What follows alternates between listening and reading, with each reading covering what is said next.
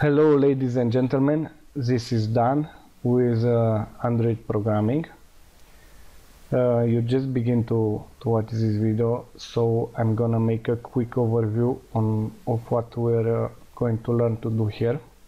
I'm going to cover all the stuff required for making simple applications. We'll be using Android Studio to work with. There are some courses that promise you how to make applications in 20 hours. Fine, if they promise you this, they better do a good job, but you can't make a complex app in 20 hours. You need to put lots of time into it and lots of effort. Okay, so we have lots of work to do, so let's get started. You will need for this course time first. You don't need money. This is a free course. An Android phone or tablet. Put near your notepad to write notes from time to time, and you have also to type every code with me. If I'm somehow ahead of you, just pause the video and type every code with me step by step. Optional, you will need a good computer with SSD hard drive. Why you would need this? Because it's much faster to compile an application on an SSD hard drive. It's faster. The difference is like between 2 minutes and 20 seconds.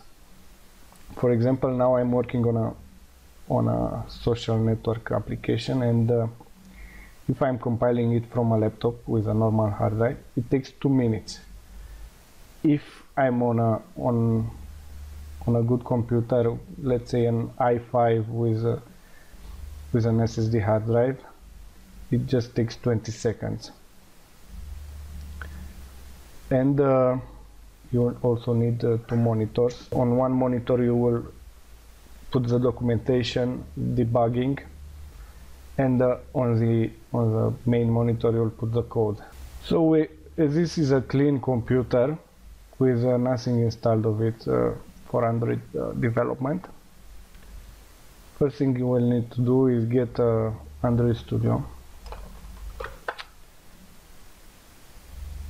Just write Android Studio in Google, go to first link, download Android Studio for Windows, because if you're on Mac, download for your operating system.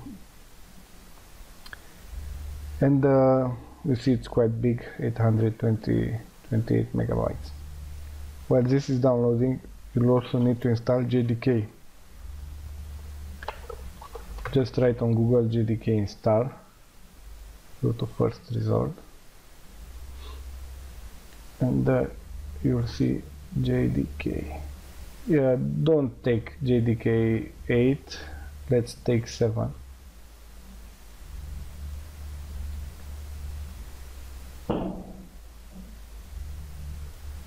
Accept the license. Yeah, it takes 64. I'm gonna pause the video now until this is done. While you are waiting for Java and Android Studio to be downloaded, you can head over to github.com and create an account here, because you'll be using GitHub a lot, so it's better just to have an account from now. Also head to stackoverflow.com. You'll be using it even more than GitHub, so it's nice to have an account to give upvotes from time to time.